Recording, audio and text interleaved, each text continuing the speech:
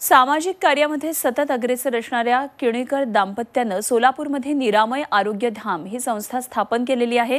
सोलापुरातून AIDS हद्दपार करण्याचा त्यांनी विडा उचललाय आणि त्यात त्यांना यशही येताना दिसतंय। सोलापुरातल्या किणीकर या डॉक्टर दाम्पत्यानं 20 वर्षांपूर्वी निरामय आरोग्य धाम ही संस्था स्थापन केली। वारांगणांमध्ये एड्सबाबत जागृती, त्यांच्या जगण्याची उमेद निर्माण करण्याचं काम सीमा किणीकर करतायत।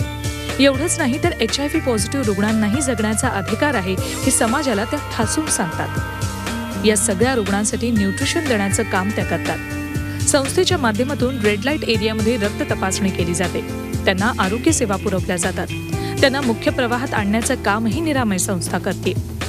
HIV बाधित मुलांच्या संगोपनाचं काम तर संस्था करतेच आहे, पण एड्स निर्मूलनाची मोठी जबाबदारी ही संस्थेनं उचलली आहे।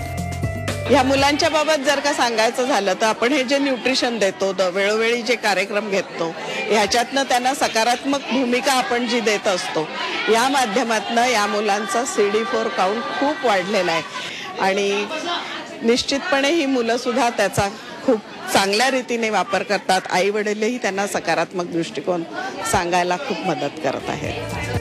एड्स बाधित मुलांना न्यूट्रिशन दिलं जातं।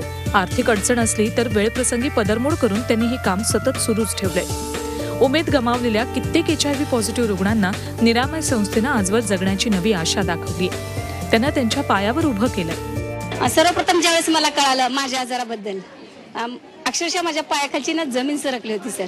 करायचं काय आणि मार्ग काढायचं काय। निरामयशी जे कार्यकर्ते आहेत ना त्यांच्याशी आम्हाला जॉईन करून दिलं आणि मुलांच्या फंडिंग बद्दल सांगितलं सर। आणि वेळोवेळी किनीकर मॅडम आणि सर आणि अक्षरशः सगळा निरामयचा स्टाफ वेळोवेळी मार्गदर्शन करत गेले। संस्थेच्या कामामुळेच आज सोलापुरातून एड्स हद्दपार होण्याच्या मार्गावर आहे। जिल्ह्यात आज एड्सच्या रुग्णांचं प्रमाण केवळ 1.06% इतकं आहे। सोलापूरहून Sanjay पवारसह bureau report Zee media, Mumbai.